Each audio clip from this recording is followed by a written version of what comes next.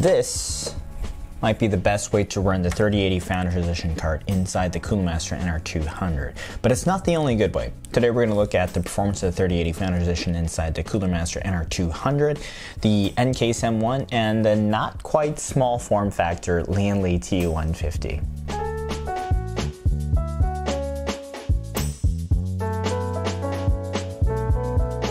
What's up? Welcome back to Machines and More. I've been working through the extended series on the 3080, and now we're turning our attention to the 3080 Founders Edition card.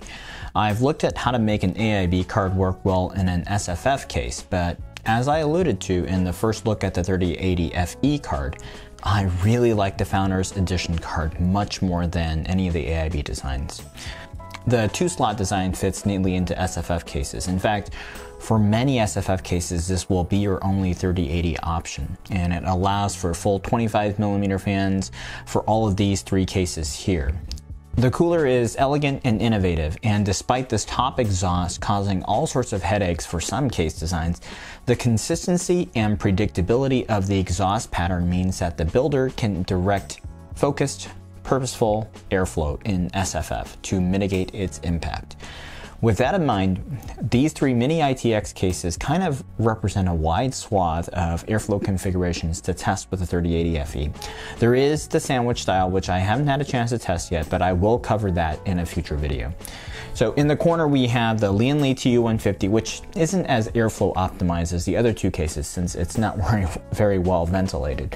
The CPU cooling and GPU cooling is fairly good though in general. It runs best as a positive pressure system with the general airflow direction from front to back and bottom intakes to assist GPUs. Then in the middle we have the Cooler Master NR200, which in its vented configuration has the best airflow out of all these cases. I'll be looking at this setup in both the vented and NR200P tempered glass panel setups. The best setup for both CPU and GPU cooling in this case is bottom intake to top exhaust, and side intakes for CPU cooling such as with an AIO or a top-down cooler such as Noctua's C14S. Now depending on your CPU cooler, you may have the option to install a 92mm fan at the back if so desired, even though it's generally not necessary. And the last case we'll take a look at today is the NCase M1, and this one here is kind of my personal driver, and specifically for this test I reconfigured it a few ways to test the 3080 Founders Edition card. I haven't really reviewed this case on the channel yet, but I might take more of a detailed look at it in a future review. It's just hard to rip it apart and be using it at the same time. I'll emphasize that this is not necessarily a CPU cooling comparison across these three cases, since I do have three different chips inside of each of these cases. But the CPU was running during the benchmarks to see how much of an interaction that there was with the GPU, and thankfully there wasn't too much. And seeing how the GPU works in a more stressful environment allows us to see what's kind of the worst case scenario. Now, the GPU used in all these three cases was exactly the same one, so it should give you a set of useful inferences depending on your case choice just for the GPU thermals. Having the CPU running at 100% is a bit unrealistic with what the 3080 series is best at, which is high-res 4K gaming, but I wanted to get an idea of the worst case scenario. So in general, under real-world 4K gaming, you will see much gentler thermals at the CPU level. So at a high level, I hope this will provide you some inferences that will help you determine whether or not you might want to get 3080 for your SFF or mini-ITX build, or build a smaller system around the 3080 FE card. In fact, I am fairly certain the variations across these cases will also reflect similarly with the 3070 Founders Edition card. Now, I know the 3070 Founders card looks like a conventional cooler, but it's anything but. It's exactly the same dual axial cooler idea as its higher powered siblings, just with both fans on the bottom.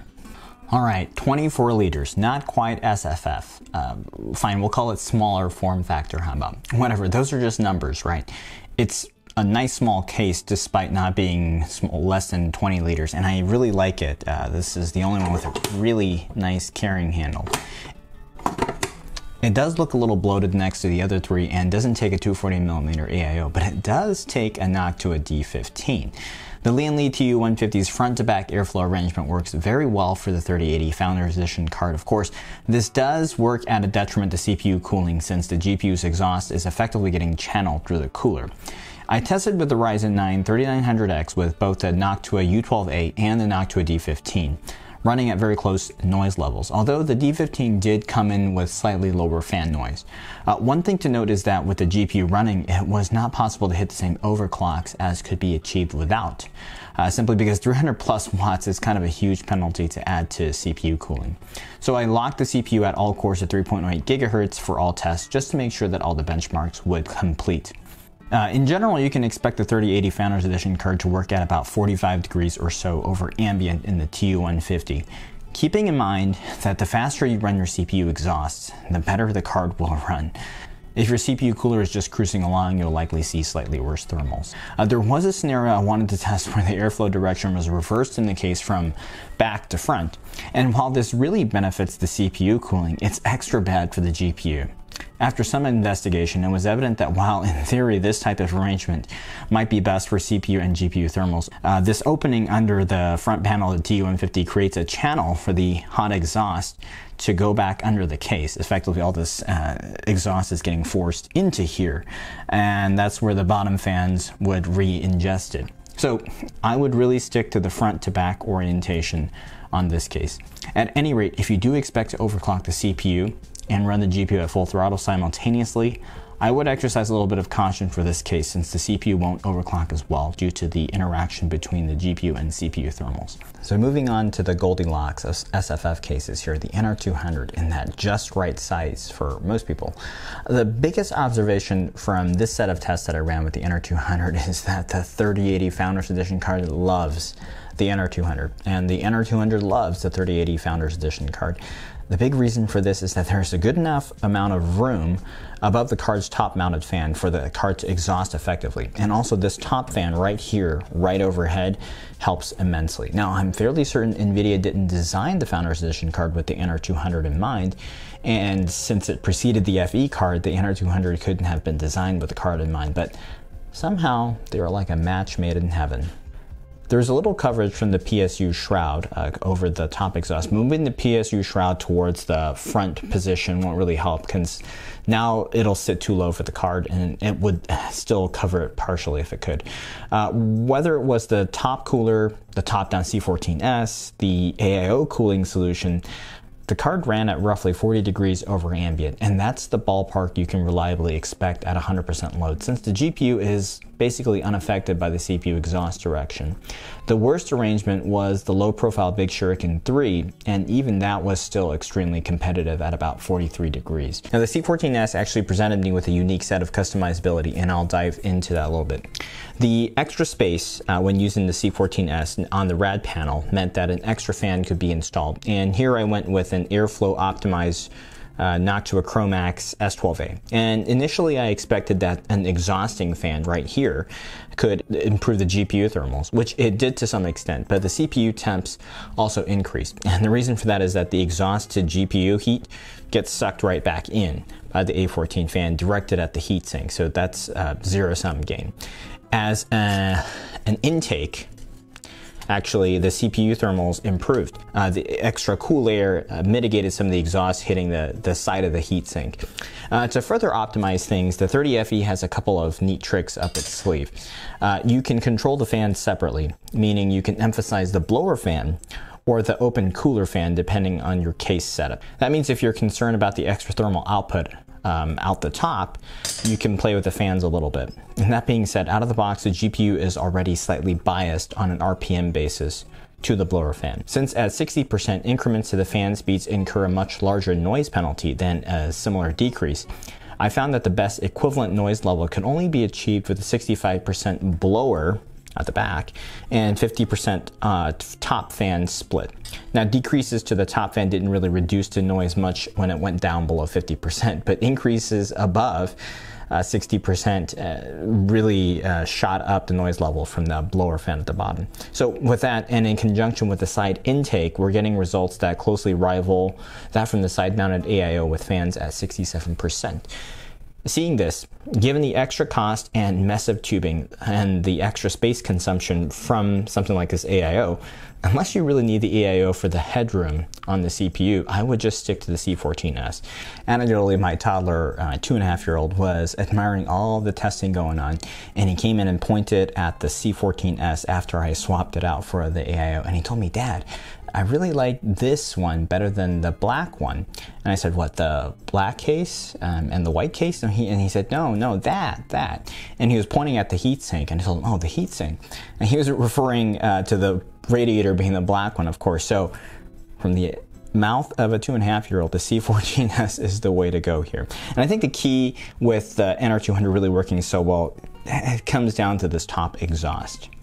For the mesh panel, you have a few good choices, but with the tempered glass panel, you pretty much want to stick to tower coolers, and a rear intaking side Fuma 2 is a good bet. Now the good news is that while the 3080 Founders Edition still loves the case because of this top exhaust, things are mostly looking the same. The sound levels are a bit lower due to this tempered glass panel, but functionally the fan speeds were doing the same thing. The CPU fans were all at 100% for this test. Now, since I know the NR200P will be a very popular choice for showing off the goodies in an enthusiast running this case, I ran a noise optimized test in this scenario just to give you an idea of what things look like in a gaming situation at roughly 40% CPU usage and close to full load on the GPU. Now for 4K gaming in Ghost Recon Breakpoint at 25 degrees ambient, the steady state thermals hit about 55 degrees on the 3700X and 70 degrees on the 3080 FE at 40%. So functionally, it's excellent. And here the noise levels peaked at around 48 decibels from 20 centimeters away, which I would actually consider that the total acceptable levels for settling into your chair for a few hours. So for the smallest case in our lineup, the NCase M1 is significantly smaller than even the NR200 at 13 liters. But even this case will run the 3080 Founders Edition card just fine. In fact, with the omission of top fans and limited exhaust room, I thought it would be a lot worse, and in some sense it is, but only because the NR200 is so good. At 60% fans on the GPU, in general, you can expect about 50 degrees over ambient with the card, which honestly is still perfectly fine, unless you're computing in a super hot room, in which case maybe you shouldn't be putting a space heater next to you.